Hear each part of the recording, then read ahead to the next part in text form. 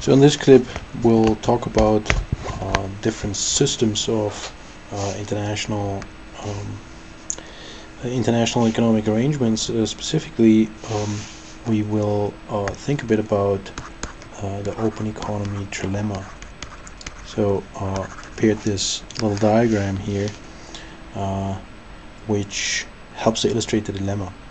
So first of all, let's note that any economy principally would like to have exchange rate stability so that there are not violent fluctuations in the value of its currency vis-a-vis other currencies. Any economy would like to benefit from free capital movements, meaning that residents of the country can invest in other countries, and that in turn residents of other countries can bring its capital into the home country and open a factory there or buy stock in a company and such. So principally it is seen to be desirable to have free capital movement. And third, it is usually considered to be beneficial for the country to have monetary policy autonomy, by which we mean that the monetary authorities can use the monetary policy instrument, the principal monetary instrument, the interest rate, to target domestic economic activity, meaning stabilize the business cycle in the recession, reduce interest rates, and at the peak of the business cycle increase interest rates to control inflation. So we have these three goals. Now the trilemma means that we can usually choose only two of them. So in the extreme, you have to sacrifice one of these goals in order to achieve the other two. How does this work out here? So for example, if we choose to focus on exchange rate stability and open capital accounts, then we can achieve that by having a fixed exchange rate, but we must sacrifice monetary policy autonomy. In fact, the fixed exchange rate system with open capital account implies that the monetary policy, the interest rate as the principal tool of monetary policy, is used to fix the exchange rate. So that's one example. Let me clean this up here. As a second example, assume that we want exchange rate stability and monetary policy autonomy. Then we must have capital controls and give up the second goal of having free capital movements, so that we can use the domestic lead interest rate to target economic activity and fix the exchange rate, but we do not let capital flow in and out of the country. And third, we can emphasize monetary policy autonomy and open capital accounts, but then we might have to sacrifice the goal of exchange rate stability, so we must have a floating exchange rate. So in this manner you can see that we can choose always two out of these three.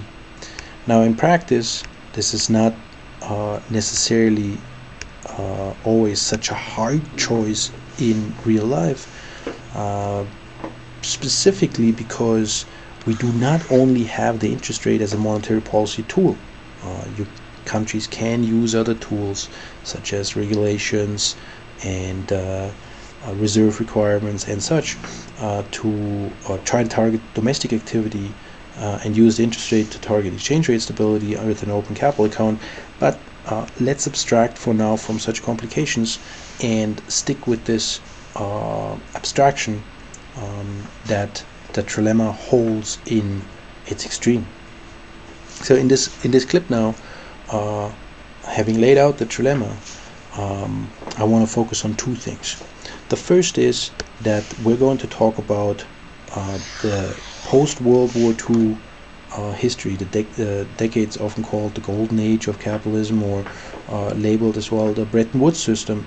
Since exchange rates were largely fixed, we had among all the key countries, we had largely exchange rate stability, and we had increasingly open capital accounts, so that through the emergence of the euro-dollar markets and such, capital movements became freer and freer throughout the 60s and into the 70s. So we see then here that monetary policy autonomy had to be given up. So we'll talk about that, and then we'll talk about what the system looks like since the 70s, when the world moved largely from fixed exchange rates between key currencies to a system of floating exchange rates, so that the countries would have monetary policy autonomy together with open capital accounts, but would have to give up exchange rate stability. And we'll review the principal arguments for that. So with this brief classification, let's move on to a new page and begin with that Bretton Woods system. I'll label that Bretton Woods. So the US serves as the center country. The US currency is fixed vis-a-vis gold, and all other currencies are fixed vis-a-vis the dollar, so that we have a system of fixed exchange rates. Let me just illustrate that here with this triangle and the focus here on this edge, fixed exchange rate, with increasingly open capital accounts and exchange rate stability. So to analyze this situation, we'll develop a simple model. A model to describe internal and external balance. First, we have a curve here for internal balance, which we'll label II. Internal balance here means that any point along this curve describes a situation of full employment and price stability within the country. Now, why is this curve downward sloping? Why do we have this slope? So why do we have this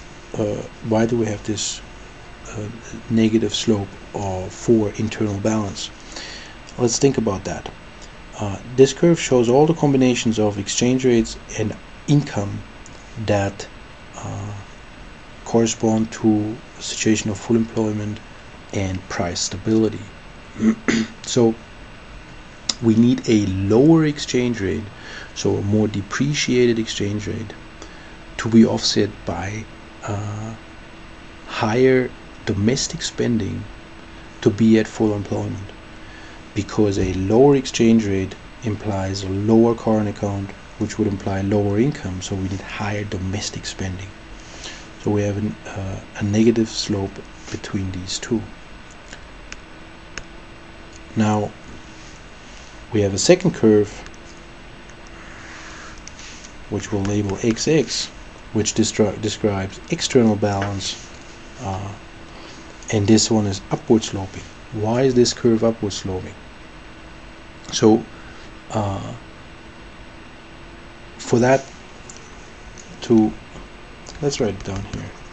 We have external balance. Remember that the current account is a function of income and the exchange rate, the real exchange rate, but principally I'll proxy that by writing down the level of the nominal exchange rate here. So the current account is a negative function of the level of income and a positive function of the exchange rate. So the higher income, the higher our imports, and the lower will be the current account. But the higher the exchange rate, meaning the more depreciated the exchange rate, the higher our exports, and the larger will be the current account. The larger will be the current account surplus.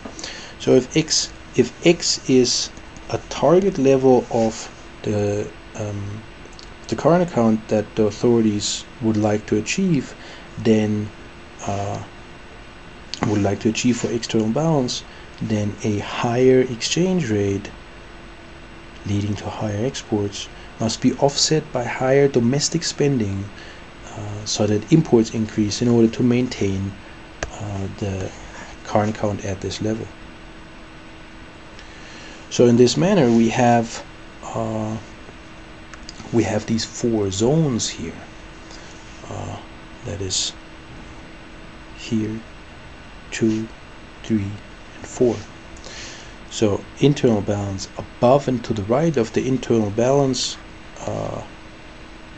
curve, spending is too high, so we have in a sense overemployment, booming domestic conditions. Below it we have underemployment, so we have domestic unemployment.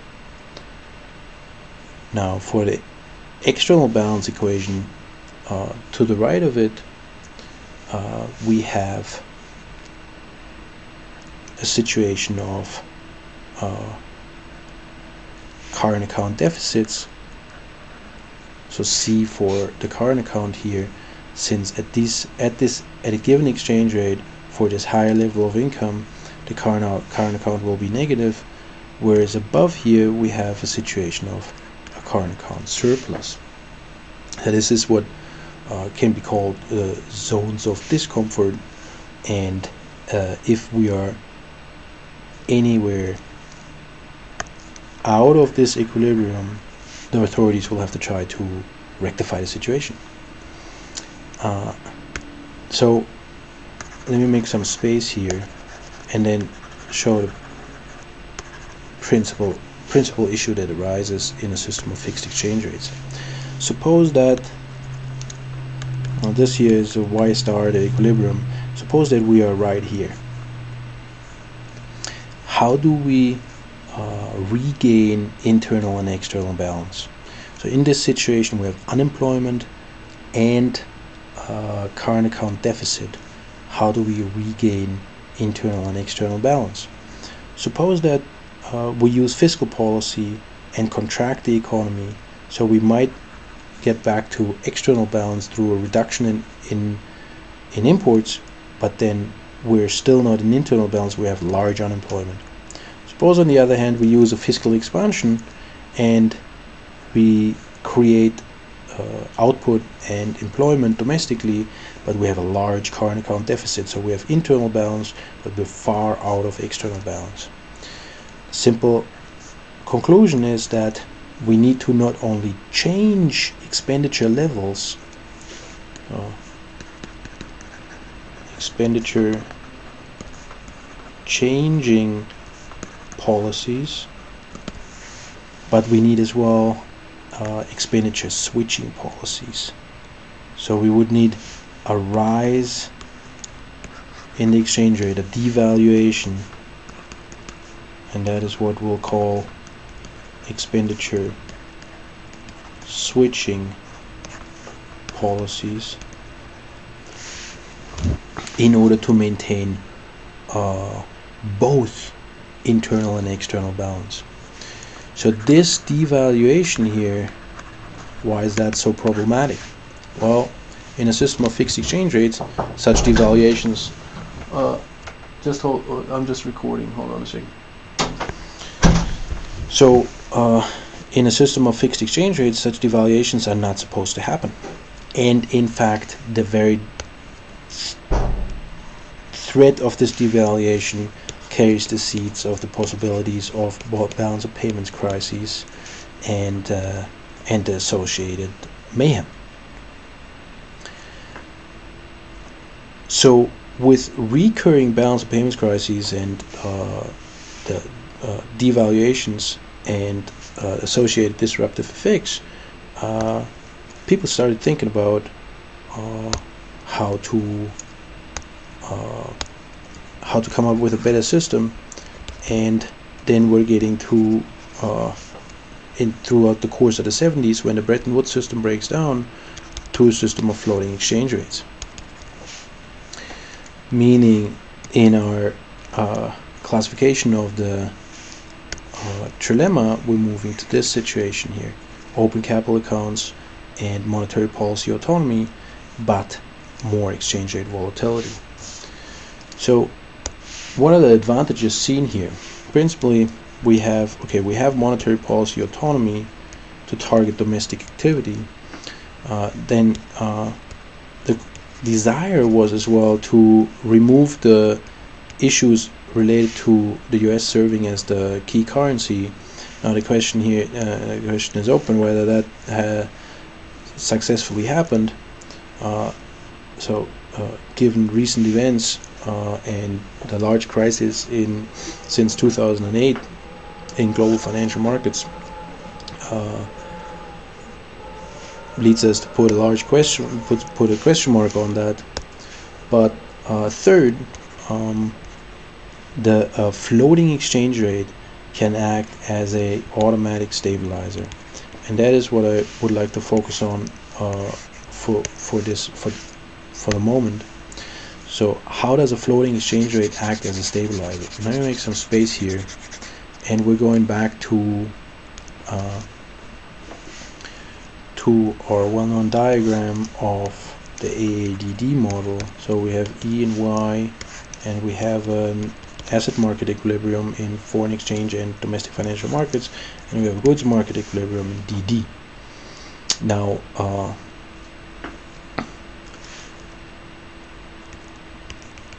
suppose that we have a adverse demand shock, so that foreign countries buy less of our products, and we get to this situation. Now, under a system of fixed exchange rates, when the government wants to maintain this E bar, the strength of fiscal policy, in fact, is as well its weakness, since an adverse demand shock has to be accommodated by the financial authorities, and the output effect is not only this, but in fact multiplied through maintaining the exchange rate. In a system of flexible exchange rates, it would be buffered by this depreciation. So if the authorities let the exchange rate depreciate, we would get to the blue point, whereas fixed exchange rates would force us to target the red point. So in that sense, a floating exchange rate through the export channel acts as an automatic stabilizer. But ultimately, the questions of the right international economic arrangements and the right international financial architecture are up for debate and not answered, given the recurring crisis. It is not clear which system, a fixed exchange rate system or a floating exchange rate system, has the clearest benefits for any individual country.